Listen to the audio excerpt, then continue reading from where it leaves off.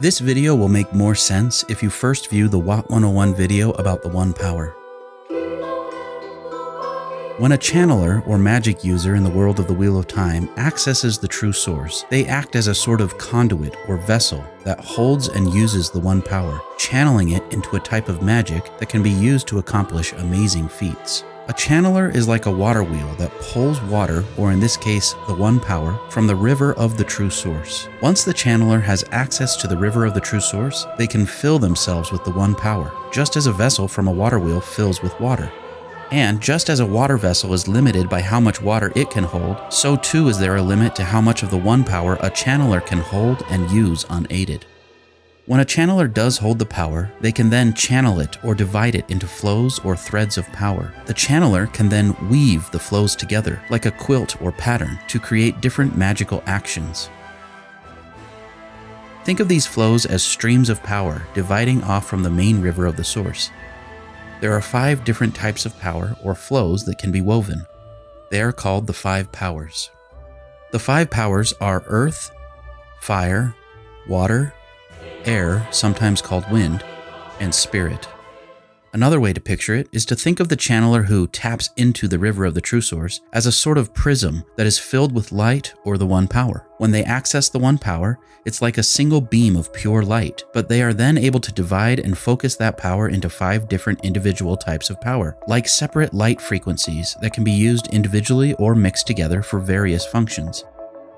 If, for example, a channeler wanted to create a giant fireball, they would only need to channel the power into a weave of fire. However, some more complex acts of the One Power require the channeler to weave the different threads of the 5 powers together.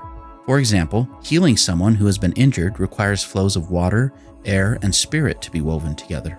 By combining the 5 powers, channelers can do remarkable things like healing injuries and illnesses, traveling long distances in the blink of an eye, creating illusions, changing or affecting the weather on a local or global scale, creating objects that can enhance a channeler's ability, creating other objects of great power, and much more. Of course, the One Power can also be used as a weapon, or to create weapons for others. The glossary says this about the 5 powers. There are threads to the One Power, and each person who can channel the One Power can usually grasp some threads better than others. Any wielder of the One Power will have a greater degree of strength with 1 or possibly 2 of these, and lesser strength in others. Some few may have great strength with 3, but since the Age of Legends, no one has had great strength with all 5. Even then, this was extremely rare. The degree of strength can vary greatly between individuals, so that some who can channel are much stronger than others. Performing certain acts with the One Power requires ability in 1 or more of the 5 powers. While spirit was found equally in men and women, great ability with earth and or fire was found much more often among men, with water and or air among women. There were exceptions, but it was so often so that earth and fire came to be regarded as male powers, air and water as female. Generally, no ability is considered stronger than any other, though there is a saying among Sedai, there is no rock so strong that water and wind cannot wear it away, no fire so fierce that water cannot quench it or wind snuff it out. It should be noted this saying came into use long after the last male Sedai was dead. Any equivalent saying among male Sedai is long lost.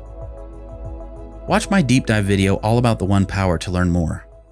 For more WOT 101 content and other spoiler-free Wheel of Time topics, please consider subscribing and check out the related videos and topics here and in the description.